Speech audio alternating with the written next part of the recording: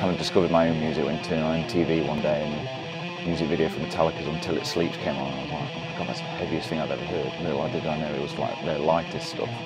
But I kind of got into music that way and kind of got my own record collection from there. Blackstar's perfect for metal. When I do the palm muted stuff, it's got the bags of low end, you really need that. But it's got loads of clarity as well, especially for the stuff in Cradle of Filth. There's some very fast and frenetic guitar playing, especially with a lot of the tremolo picked kind of riffs.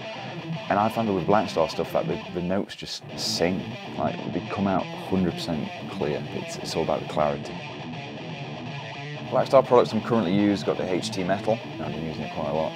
And I also use the HT Stage 100, I love that thing. I think they're incredible amps, they're just so versatile.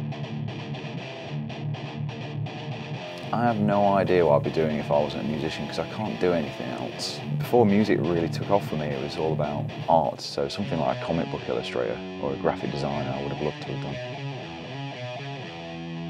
I've seen too many bands and too many beginner to intermediate guitar players kind of stop and just go, oh, it's not worth it, I'm just not improving, I'm not sounding like how I want to.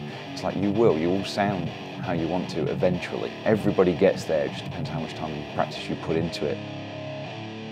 I think long gone are the days of you do one thing and that's how you make your money as a musician. You've got to make yourself as adaptable as possible. So just listen to every style of music you can get. There's going to be good stuff and bad stuff in any genre. Just try and find the good stuff, get excited about it and keep getting excited about it and you'll be surprised. It never becomes like work.